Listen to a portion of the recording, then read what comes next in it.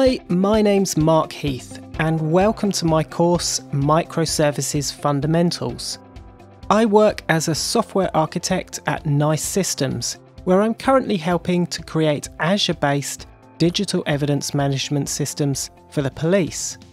Microservices is a style of architecture where you create autonomous, independently deployable services that collaborate together to create a software application.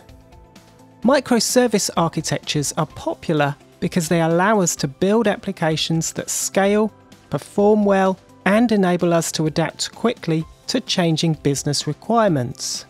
In this course, we're going to learn about the key principles and practices that will enable you to be successful with microservices.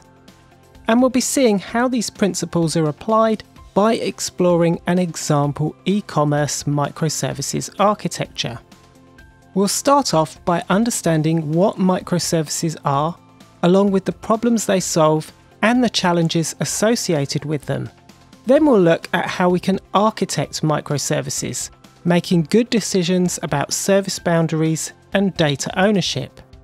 We'll move on to consider the practical challenges of building microservices, including how we can ensure that developers are as productive as possible, and we'll look at some options for how microservices can communicate with each other reliably. We'll also see how we can apply the defense in depth principle to secure our microservices and how to automate their deployment and monitor them in production. By the end of this course, you'll be ready to design and build your own microservices applications and identify which technologies and practices are a good fit in your context. The demo application that we'll be looking at uses Docker, and although you don't need to have Docker installed, if you do, you'll be able to follow along and try out the demo application for yourself.